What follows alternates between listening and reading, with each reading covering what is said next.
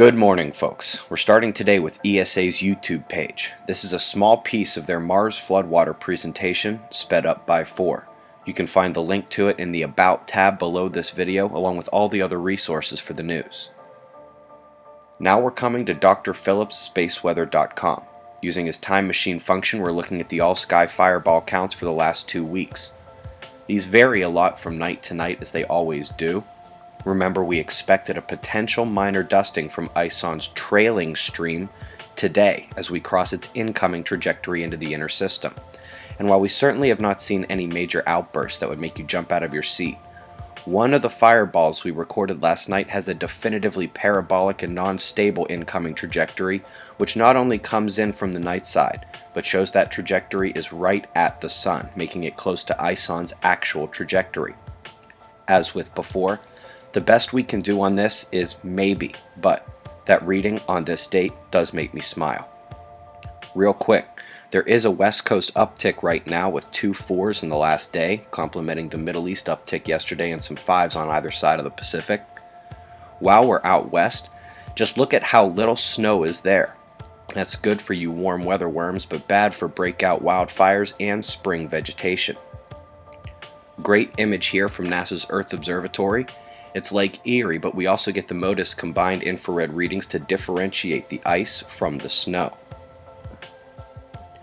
Looking at tropical development, the potential puts Australia and the islands in the far Southeast Asia area on watch. They just watched Ian come through Tonga and dissipate after missing New Zealand. Luckily, the storm system at northern Australia now is already on land, so it can't strengthen too much, the high between nations keeping the rest of you guys mostly dry. Let's now look at Europe. We have seen a tornado, high winds, sleet, and that low is still well offshore.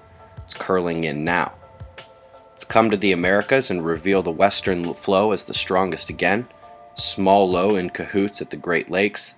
Eastern states and up to the north will see most of the rain and snow today.